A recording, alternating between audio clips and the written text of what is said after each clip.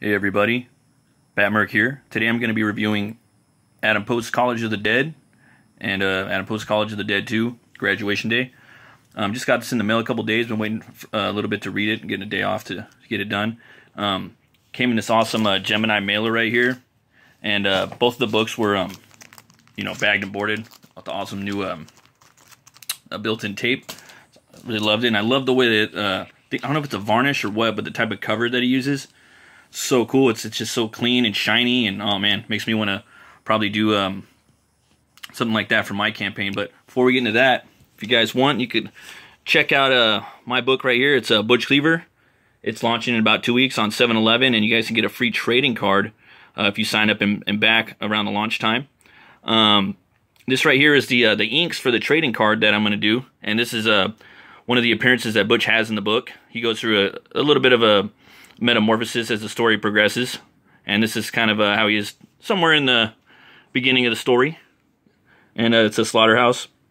So yeah, if you guys want, you can check it out. I'm going to be designing the card and adding color to it, and you come over to this campaign pre-sign up page. It's right here. It's for Butch CLEAVER.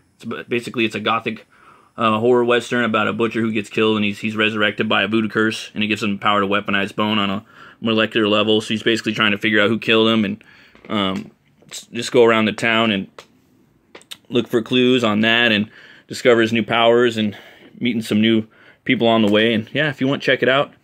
And yeah, so we'll get back to this right here. So basically the first story right here, College of the Dead 1, it starts out in a college, obviously, and the book, it's in black and white. And I really like the way the book progresses and the way the colors are. I'm sorry, the black and white is. And it reminded me too, because it reminded me a little bit of the Night of the Living Dead series.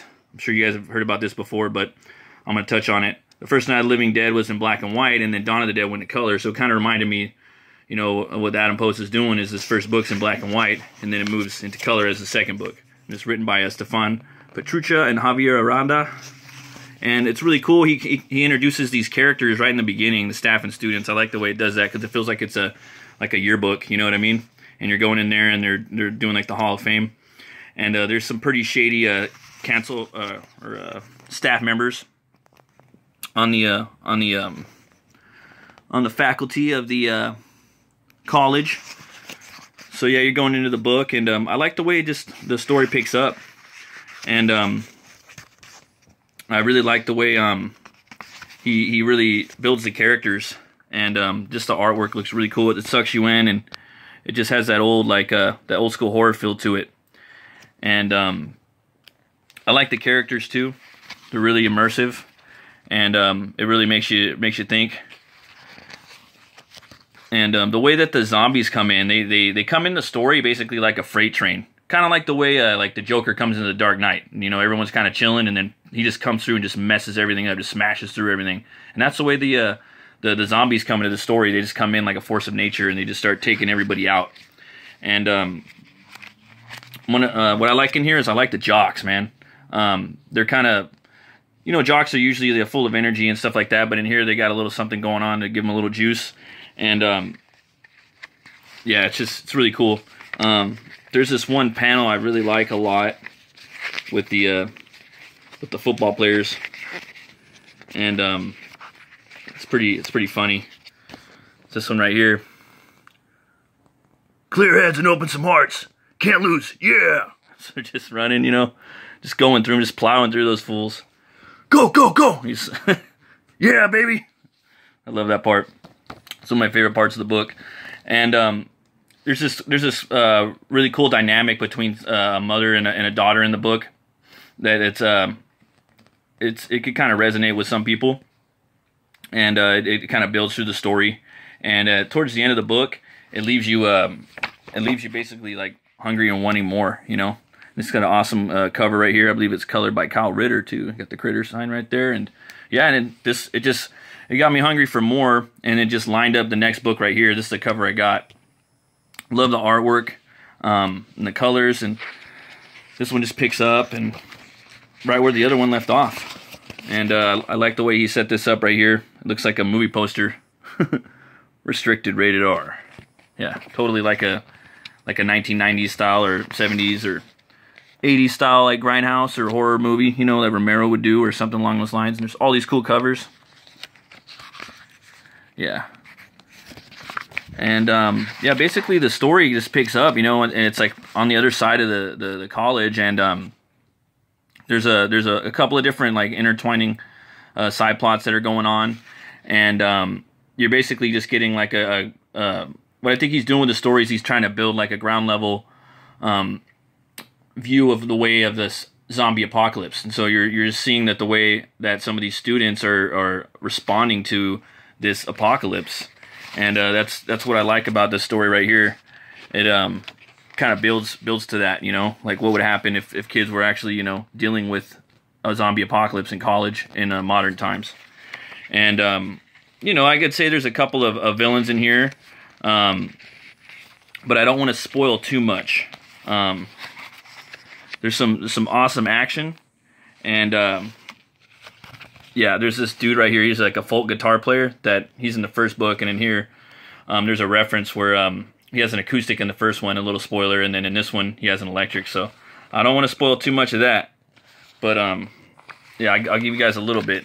I guess I will, but you've probably seen this online. Just whack! I love that. That's like one of my favorite parts in the book, and they're just, you know, wrecking, you know, just taking names, not messing around.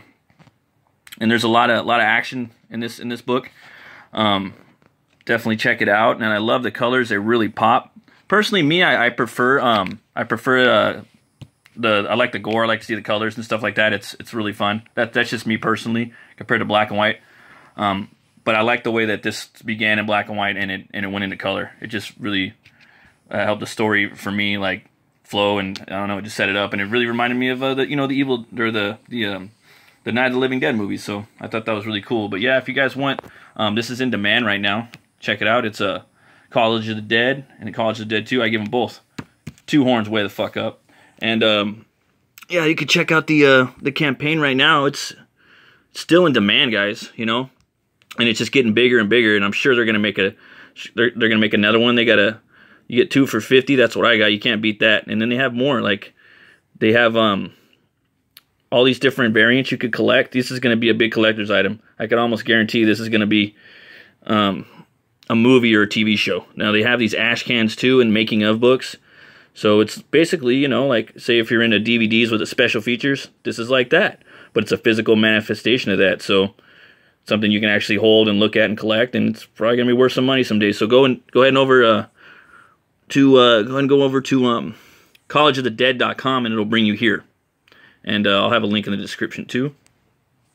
And yeah, just to say, you know, like I love these covers. I love the black and white, how it shifts to color in the second book. I do think that this could be an awesome TV show or maybe even a movie. These 2 books could definitely make like a movie together. And check out Adam Post's channel. If you're in the Comics Gate, you could. He's got a lot of really good tips. Helped me out a lot over the past few months. And I was at the beer store today, and I came upon this Devil's Canyon Brewing Company dedicated amber ale. Looks pretty awesome.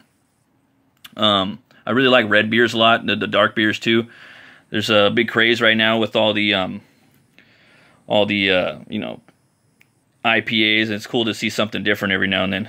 Sometimes we brew no particular way but our own. You can't deny. Who am I to deny? There's no agreement on this style. So we set out brewing an American amber ale, taking our time, and we found a path for our steps alone. Dedicated amber ale pours a beautiful tawny color with a fine lace head. You'll find this rich, medium-bodied ale to have a well-balanced bouquet with a crisp cascade hop finish. Multiple awards later, it goes to show you don't even know. Okay, so it's dedicated at devilscanyon.com. So go ahead and take a crack at it. I'll let you look at this beautiful cover.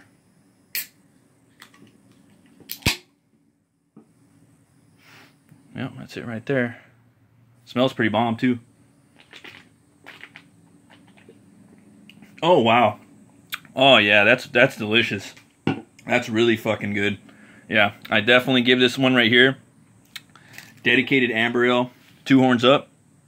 And as always, folks, if you like metal, you like movies, you like brewskis, you like comics, then stop on by, ring that bell, smash that like for metal, movies, and brewskis. You folks have a great day. Be bold and be brave.